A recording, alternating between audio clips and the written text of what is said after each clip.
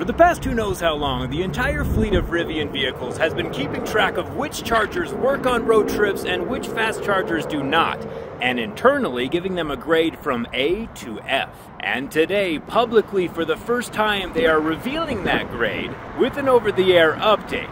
Let's take a look. If we click in here to navigation and click on a particular charger, we can see that this charger has a rating of an A, nice work. And if we come over here across the entire United States, there's a charger here in Kansas with a rating of a D, which is kind of embarrassing. Kansas, get your act together. Rolling up to a broken EV charger on a road trip is one of the worst experiences, and so it's awesome that Rivian is using their data to tell their customers how to avoid that. And the more Rivians that use these chargers, the better the data will become, keeping all these charging companies on their toes. I like it.